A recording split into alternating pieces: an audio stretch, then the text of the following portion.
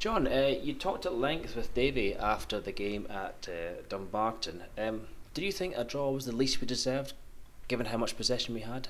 Overall, over the whole game, yeah, I thought it was the least we deserved. Yeah, you could, if you were a critic, you would possibly say that Thomas had a couple of chances late that he would normally stick away, but he didn't, and that would have made the scoreline 3-1 at that particular time, and probably would have won the game for Dumbarton. But I think overall, from over the whole 93 minutes or whatever it was, I certainly feel that it was definitely deserved a draw.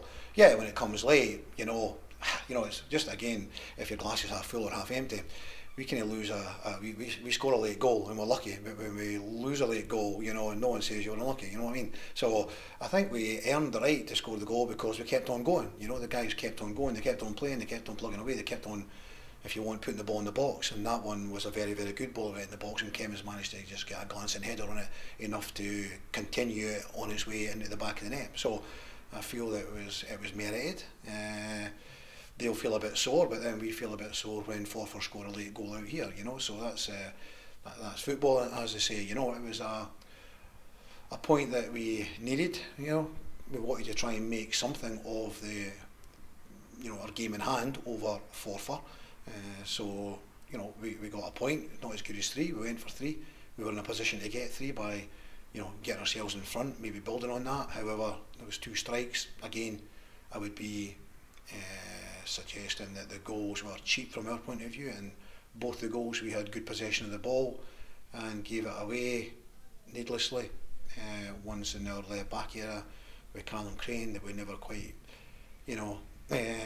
regained possession, and when the ball's kind of cleared, it fell very nicely for Ross Force to strike and he has got a great strike. And then likewise, we have the ball in a right back position, and again we should probably clear the ball, do something wet. We've tried to I don't know, usher the ball out, if you want to call it that, and we get robbed of the ball. Don Thomas goes on the byline, cuts it back, and Caswell hits an equally good strike away in the far corner, and we lose 2 goals out of very little.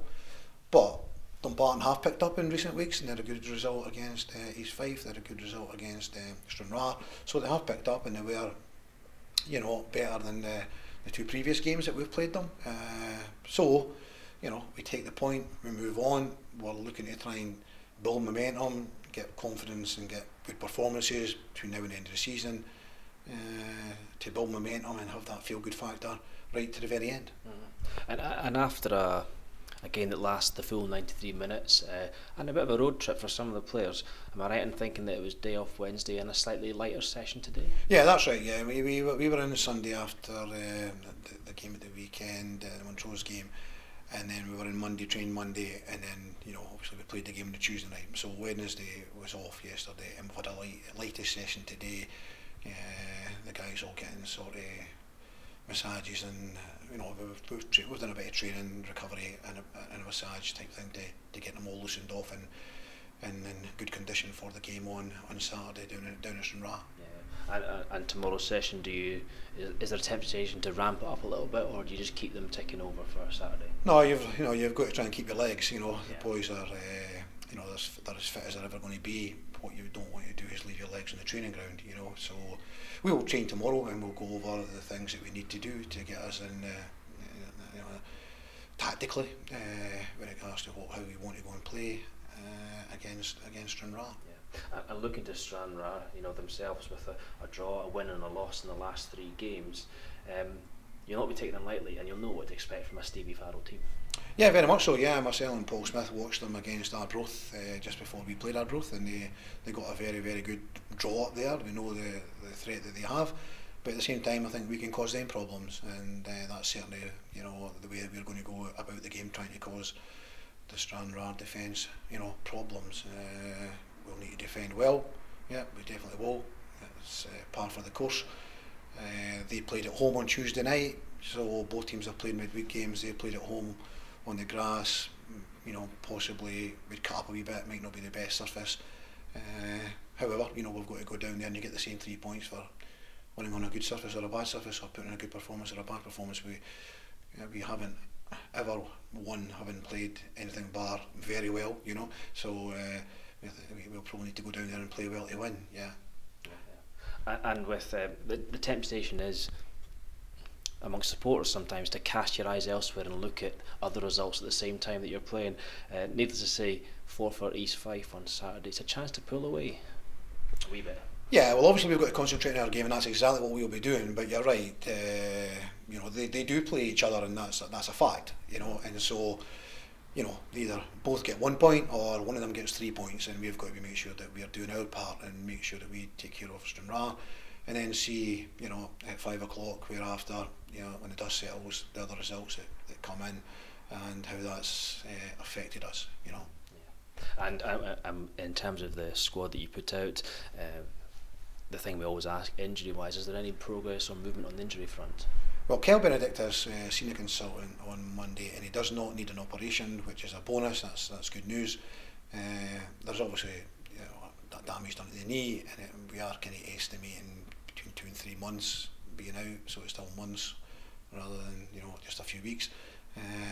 But you know, he's very positive, and he's actually improving fairly quickly. Actually, you know, considering, you know, when he got the injury and how bad it is, he's you know, there's no point saying he's ahead, but he's in good spirits. So that's all positive. Obviously, Lewis Vaughan will be out at the weekend. Lewis had his operation, which went well. I think we said last week about the staples. He's got to get the staples out 10 days after the operation. So probably beginning of next week he'll get the staples out, and he goes back in 6 weeks to see the consultant again. So again, you know, Lewis has been very positive about it. So, you know, as far as we at this moment in time, you know, all good. We just need, he's got the long haul back to fitness. Chris Duggan will be out at the weekend, and Matt Werburn will be out at the weekend. We anticipate with Kenny nursing this Kenny strained hamstring in, just because the game came so quickly. If it had been Saturday, and that would have been fine. And now we have, you know, Tuesday night to Saturday. It's probably going to be too quick, but it's nothing serious, and we expect him to be fit for the following Saturday against the Airdrie. But I'd like to thank the fans who travelled down to Dumbarton on Tuesday night. They supported us right to the end, and that was very, very much appreciated. And coming off the park, their applause and their you know, their greetings at the end of the game were, you know, were well appreciated by everyone. And even, you know, the recent home games, I think that the singing section has been a success. You know, again, I'd like to thank them. It's not been mentioned, but I'd like to thank them for that, and keep it going. You know, it's made a difference. Yeah. Yeah. Well, the travelling supporter are looking forward to the weekend, as are we all, and we wish you well for the game against Stranraer. Thank you.